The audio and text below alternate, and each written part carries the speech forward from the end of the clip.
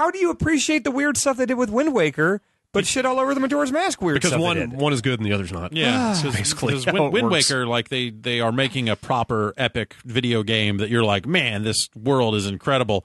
And then in the other one, it's like, here's a bunch of fucking weird shit we cobbled together because we made it in a year. Because we made it in a year out of the after old game. like post Ocarina. Here's this thing that was supposed to come out on disc. And the DD, and here's this tragic little mess we made where like the menus were not built to support fast mask switching, but we're gonna fucking make you want to change the masks all the time anyway because of all the dumb shit we're putting That's in here. why you play the 3DS version. Yeah, I mean, they have an opportunity to solve the logistical issues with that game, but like the story and all that stuff, the way it is told, the time stuff, nope. I mean, Ocarina, it was a pain to, on 64, equip and unequip the iron boots. Yeah, totally. Yeah, and everybody and you get that a rightfully pass. Everybody, because that was one part of the game. Think about the rest of that game. It's a perfect video game. Yeah. One brief section of the game where it was kind of annoying. Think about the bulk of Majora's Mask. I mean, you do have to switch masks a lot. Yeah. And it is really nice being able to do it on that screen. Now you're coming around. No, you're calling it like a steaming pile of feces. I believe it is a great They Zelda knocked game. some of the steam off of it by putting it out on Don't knock 3DS steam. and giving you a sub screen right there underneath your main screen. Oh, tragic. Congratulations. Tragic little mess. Not a real Zelda game. That's pretty good. By definition, it's Zelda Gaiden. It's a fucking side story. It totally is. It is not a real Zelda game. The side story? What do you mean? Every Zelda It game is the takes Legend place... of Zelda Gaiden. By very definition, it's a fucking Gaiden means side story. So what does Ninja Gaiden mean? What is that? Ninja side story.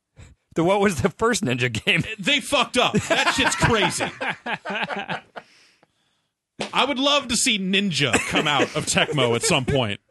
And they're just like, here, we're finally getting back to what really fucking Is there matters. not any game just called Ninja? I mean, yeah, Sega did a game called... Okay. It's typically referred to as Sega Ninja in a lot of cases, but yeah. It's not some weird little spin-off experiment. This isn't like the God of War that's game exactly on what Nokia it phones. Definition of a weird little spin-off experiment. Oh, it's a full-ass Zelda game, full length. Whatever. It's a losing battle here. It's this crazy, chaotic thing they knocked out in a brief period of time. Out. One of the most unique games I've ever played. Dude, they made that game in a year. Come on. Which is that is commendable. the definition of knocking out a product. It's fine if you want to like it, but yeah, totally. I can't disagree with anything that Jeff is saying here. That it's a steaming pile of shit. Well, whatever. That is entirely subjective, but good lord, it basically they knocked some of the steam off like for the new 3DS. It very much feels like an Ocarina of Time expansion pack. Yeah. If they wanted to just knock out an Ocarina of Time thing to cash in on its popularity, it would all be in the style of Ocarina of Time with just a bunch of it'd be like the Master Quest. Like, oh, we moved some shit around in some dungeons and we flipped the world around. Okay, they gave the tools to Ocarina to them and said like, do something weird. And they did. And fine, some people are into that, but it's like not for everyone. Like you can't sit there and tell me like, oh, every Legend of Zelda fan has to play this. It's like the best one. Like, no, it's so weird. It's a weird, crazy thing. It is so weird. I understand it turning some people off. Just like Wind Waker turned some people off with the sailing and stuff. But the people that were turned off by Wind Waker, it's the art style were thing. Fucking assholes. Yeah, they were. They were fucking assholes. Well, the main thing that all hinged on them going like, I want mature Zelda. Fuck this shit. The blades need to bleed. Give me that thing from Space World. And those guys are fucking dicks. Well, I think there's two camps here. There's the dicks that were just mad because it looked like kiddie shit or whatever because of the art style, which, fuck those people. If you want to tell me the back third of that game should have been tightened up and the sailing was a bit much, I am with you. That's the other camp.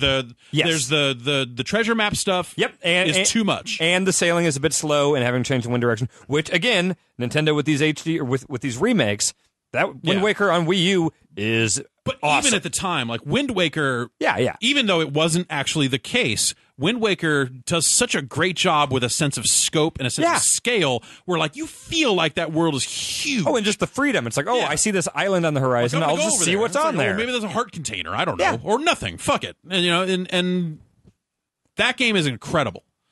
That is a fantastic game. That is a perfect follow-up to something like Ocarina as well. It's a perfect follow-up to Majora's Mask. Yeah, which was the perfect follow-up to Ocarina of Time. Let's sweep away this dog shit, forget it ever happened, and get back to the Legend of Goddamned Zelda. Dog shit. Only with an amazing art style and water. Last time we had a horse. That was cool. What if your horse was a boat? Sure. Let's go. Or you can turn into a Goron and do a cool spinny thing and spikes shoot You know out what? of you. And you can Keep your fucking mask. We got the king of red lions here. Yeah, he's Majora's cool as Mask hell. is a fucking ROM hack. Like, oh, hey, if you put on this mask, you turn into this other character that we happen to have the assets for. Fun, right? And we have this living world that hasn't been seen before in the series with NPCs that actually matter, with schedules that go about their days, and that's never been done before or after in the idea series. that was not actually fun to play. It's fun. Have you ever seen a red lion before? In real life? We've got the king of them over here. Yeah. Oh, wow. Hey, you're preaching to the choir with Wind Waker. I love Wind Waker.